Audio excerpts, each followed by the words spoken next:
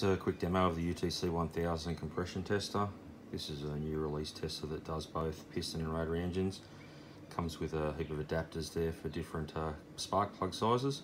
It's currently set on rotary engine. When you first turn it on, it gives you about 20 seconds to press the button on the side if you want to change the piston engine. Once it's in piston mode, you can give it a test. I've currently got it hooked up to an old 4-cylinder, so I'll just crank it over.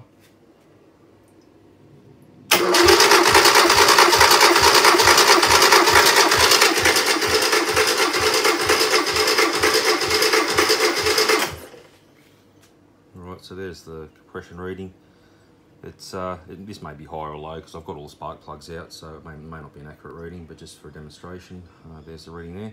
If you want to do rotary, you just turn it back on, wait for the 20 seconds to expire, and it's right to go then for a rotary engine test.